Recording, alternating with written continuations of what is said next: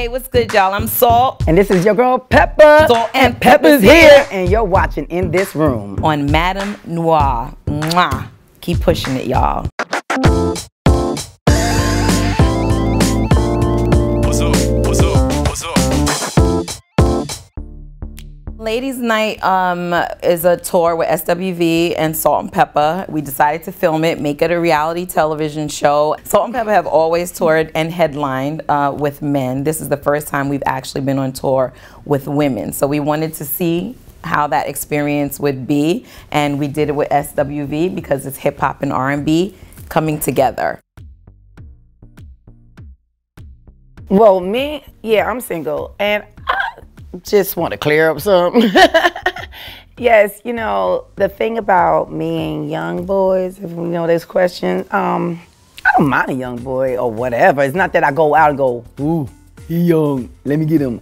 No, I'm just looking for a man or a guy that can keep up. Whether you're young or whether you're older, just keep up. I'm spontaneous. And I'd like to meet that guy because I don't think he exists. I've been with her 32 years and I cannot keep up. I'm sorry. So let's talk about me. Let's talk about my relationship situation.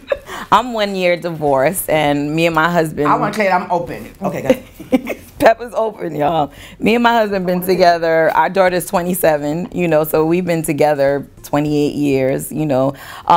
So having to go through that for me was like one of the darkest periods in my life because I was really committed to my relationship. But what I would say is that I realized that I was trying to fill a void in someone else, and I didn't know when to let go, you know, and I kept trying to make something work that just was not working for him or for myself.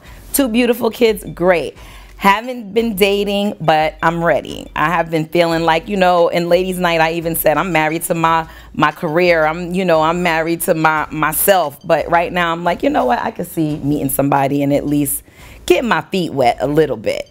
Yeah, I just want to say, and you know, it's just like period in relationships. You know, you get involved with someone, and at this point, you know what you're getting involved with. As a grown woman. As a grown woman. Mm-hmm. And for me as a mother, I'm grown in mine. I don't do anything that I might be regret, like damn, I can't. You know, we all make mistakes, but anything that I do right now, I own up to it.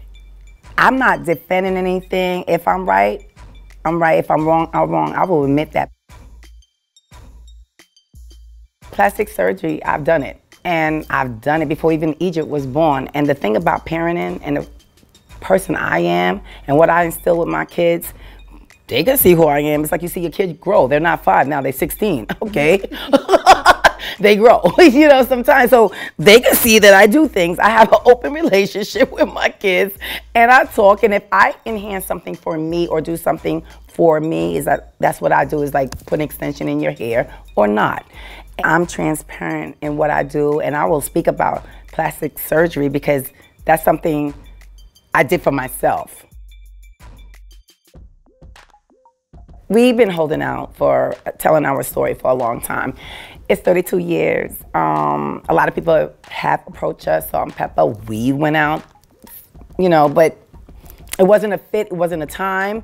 And now to still be doing what we're doing, and we're with Lifetime, which we're gonna do it with them, you know, our story, and it's time to tell it. The biopic is based on our friendship. You know, a lot of people don't know that, you know, we met in college and we worked at Sears with Martin Lawrence, Kid and Play, Herbie Lovebug, Salt N Pepa, you know, all of those stories being played out before we even made a record, you know, and then making a record and going to school in the daytime and working at Sears as a telephone solicitor after school and doing shows on the weekend and hustling and the grind and, you know, all those beautiful stories that built up to us being successful. But the foundation of the movie is for women, and it is about friendship. How do these 2 women, one from Brooklyn, one from Queens, make it so far and stay together so long, not only as artists, but as friends?